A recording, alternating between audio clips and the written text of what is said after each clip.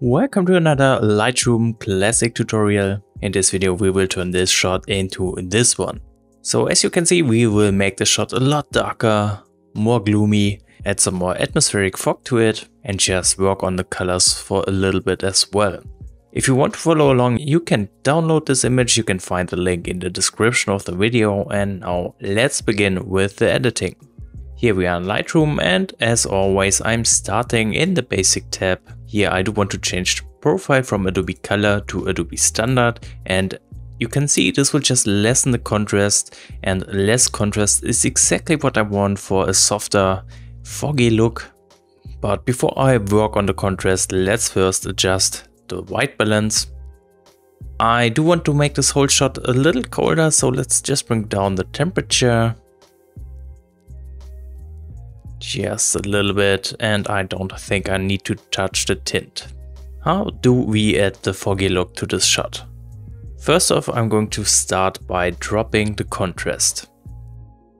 This will slightly raise the shadows and drop the highlights. And it kind of gives the feeling of summer fog lingering in the back. Next up, I'm going to drop the highlights.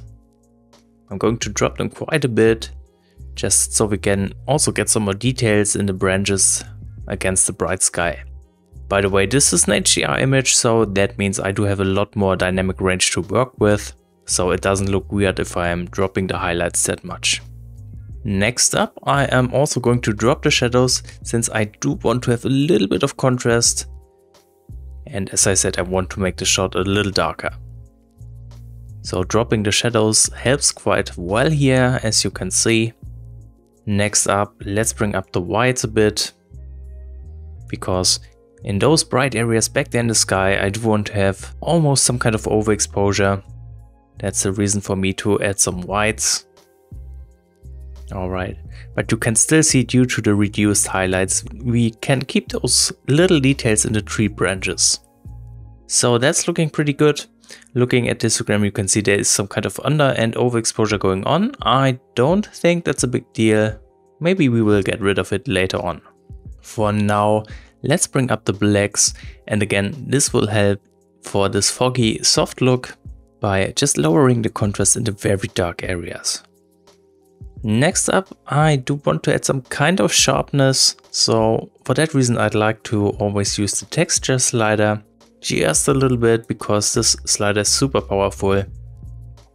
And finally, we can work with a little bit of negative dehaze to add more atmospheric fog to the image. So let's bring it down. I think that's way too much. Let's just add a small amount here. That's looking good so far. And finally, I'd like to raise the vibrance just to get some more colors going on here. Okay, and at this point, after the basic adjustments, we can take a look at the before and after comparison. You can see we do have less contrast, less colors, but also it seems a little more foggy, so that's exactly what we wanted.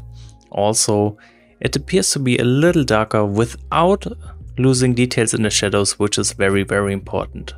You can see that when comparing the dark areas on the tree, we almost have no detail, while we have some nice detail on the right side. So next up, let's do some masking. And for this image, it's a little more masking than usual. Let's start with the easy stuff. I'd like to make the very near foreground a little darker. Therefore, I'm using a linear gradient, and I'm just dragging up one like this. Of course, I don't want to affect the trees, so I need to modify this mask, and therefore I'm simply subtracting a brush. Then I'm just roughly brushing over the tree, so we don't make the tree darker. Let's do the same on the other one. Again, very, very roughly painting over it, just like that. And once we are done with this, I am going to drop the exposure. I'm dropping it quite a bit actually, but I still, as always, want to have some detail visible in here. Then let's raise the texture to make the foreground sharper. And I also want to add some clarity, which I think will give us some great detail in here. I think that's a good spot for now. Next up, let's use another linear gradient for the right side, just on the edge of the tree like this, because I want to make this area a bit darker, since it's not really important for the image. Alright, maybe let's also reduce the whites in here. Looking good so far, but we do have a kind of strange border, so I'm going to drag it further on top of the tree a little bit. It's looking better. Okay, let's see. I think at this point I want to add some more glow in the distance. So for that I'm using a radial gradient. Let's just create a big one like this for the center, and I'm going to rotate it a bit to fit the highlights in the back. This is looking good. I'm also making sure to overlap those trees on both sides a little bit. And in here, let's raise the blacks. Okay, and due to the overlapping, we get some really cool light effect coming over the tree in here. So I really like that. We can make this effect stronger by bringing down the dehaze. Just be careful to not overdo it, but I think in those cases it always looks pretty cool. Now the tree in the far back is a little too bright, so I want to counter that by just bringing down the shadows. That's looking much better. Next up, let's add some more local glow. Therefore I'm using another radial gradient, and I just want to target those brighter spots in the distance. So again, I'm making sure to overlap a few things here and there, but I'm mostly targeting the bright spots. In here again, let's raise the blacks and bring down the dehaze.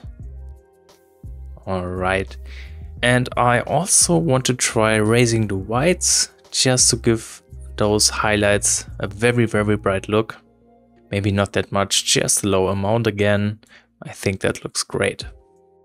Now we can use those settings for a few other spots to make them glow. So I'm simply going to add another radial gradient on the bigger bright spots in the back, like here, for example. And we can add another one up here maybe. Next up, I do want to work on the trees on the left and right side in the foreground. Therefore, I'm just using the brush to nicely mask them in, just roughly brushing over them. Okay, let's do the same on the left side. I guess that should be enough. So in here, let's raise the exposure first, giving the trees some more brightness. Also, I do want to add some contrast to them. And for more brightness, I could even raise the whites. Let's raise them all the way up. And for a sharper look, again, I'm using texture. I guess that looks pretty good at this point. Maybe let's also add some clarity, but I don't want to overdo it, so that should be fine. Okay, at this point, the foreground is still a little too bright for me, so I'm using another linear gradient just for the left side. Maybe like this, and bring down the exposure even further. Alright, then there's one more mask left.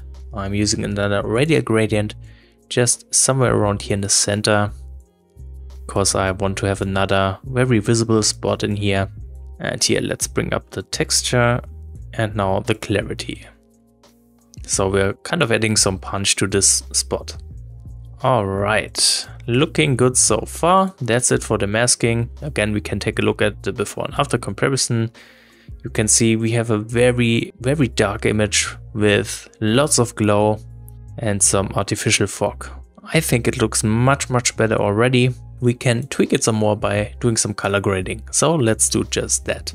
I'm going to start in the HSL panel with the saturation. And right away I do want to bring down the green saturation a notch. But at the same time I'm going to bring up the yellow saturation. Okay, then I'm switching over to the luminance tab and I'm going to raise both the yellow tones and the green tones. Perfect. Now the increased luminance will just make the green and yellow foliage in the very near foreground a little brighter, which I think looks pretty good in this case. Then we do want to head into the color grading panel for some split toning. Here I just want to work on the shadows and the midtones. For both of them, I'd like to apply a very cold color tone, somewhere in the blue range. And with rather low saturation, I just want to get some blues in here, but that's looking really good. Now that's it for the shadows. Let's switch over to the midtones again, blue color tone and low saturation. Perfect. Then that's it for the color grading. Next, I do want to head into the effects tab and just add a vignetting effect. Alright. And then finally in the details tab, we can sharpen this image. So bring down the radius, increase the details, add some masking, and then sharpen this image some more. Perfect. So that is it for creating this dark, gloomy, glowing image style within Lightroom Classic. I hope this tutorial was helpful and interesting. If you have any questions left, feel free to ask in the comments. And thank you guys for watching this video.